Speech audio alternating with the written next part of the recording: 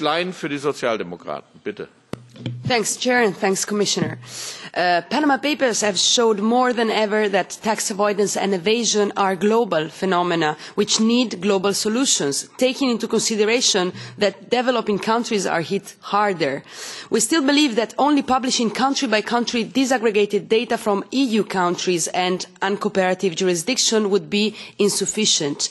It would not help developing countries fighting tax dodging.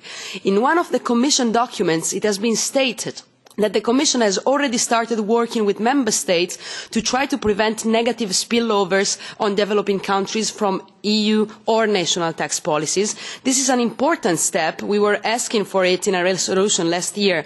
We were asking for a European impact assessment of our fiscal policies on developing countries. So I would appreciate if you could elaborate more on this. And last point, in particular, ActionAid has published an interesting report showing how tax treaties negotiated by Member States with developing countries deprive them of vital revenues. When negotiating these tax treaties, it is important to ensure a fair distribution of taxing rights and make sure that also developing countries get their fair share of taxes. So, in this regard, you know there is a UN Model Tax Convention that ensures a more balanced approach to the allocation of taxing rights, and I wonder what is your position on this, and if it would be possible for the Commission to negotiate tax agreements on behalf of the Union. Thanks.